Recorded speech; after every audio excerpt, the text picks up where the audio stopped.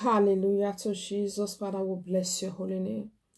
We give God all the glory. Let God be praised forever. In the mighty name of Jesus Christ. Amen. This is God's Own channel with Evangelist Sarah. You are welcome. The Lord bless you.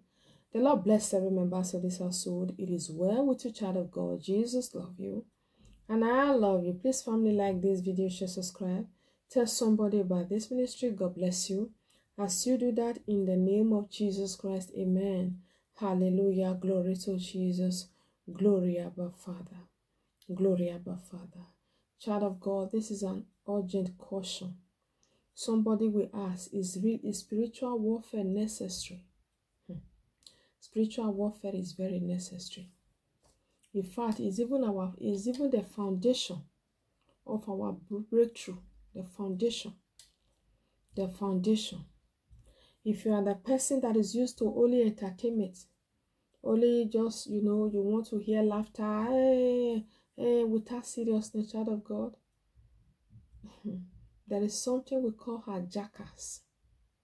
That is why spiritual warfare is very necessary. Hallelujah. And God said, I should tell this person, this is a warfare. He said, don't eat with them. It is an urgent word. This is very serious. When you are not convinced, I do tell us that every true child of God have a gift of discernment. But sometimes we don't even understand what discernment is. We are like, maybe God is just going to tell us, this is discernment. Don't eat that food. Child of God, my daughter, my son. No. There are signs that God gives.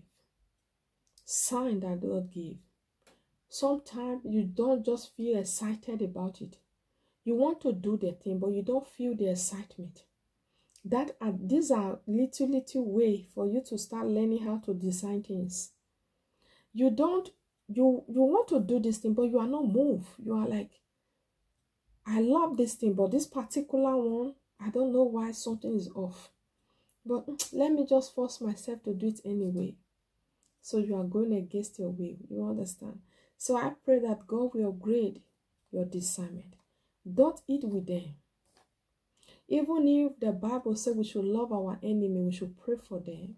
Even those that are unbelievers, that are the enemy of Christ, that don't really know anything about salvation, God did not say that you should go and die with the devil.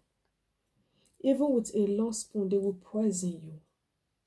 With a long spoon, I am telling you.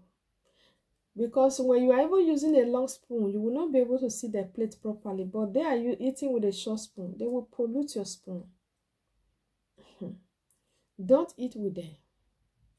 Even if it turns to physical food, you are invited somewhere and your spirit does not carry the food, don't eat it. It doesn't make you to be proud. There are many people who are dealing with poison, satanic poison today, because of what they have eaten. They go to the doctor says nothing is in their stomach. Physically, the scan is done, everything, nothing is in there, nothing serious is showing. Maybe the doctor will resort to, oh, it is gas, or oh, maybe it's this, they will give medication. But the person knows that he or she is gradually going. Satanic poison cannot be detected by a medical instrument. Hallelujah. This is an urgent word for somebody. You are going to that place. It is okay to spread love, but don't go there and kill yourself. There is a time to say, no, I don't want. Oh, yes, I want. Why I'm giving this message like this is because the person God is talking to is a believer already. It is not a baby in the Lord. It is not a baby in the Lord at all. You are growing in the Lord.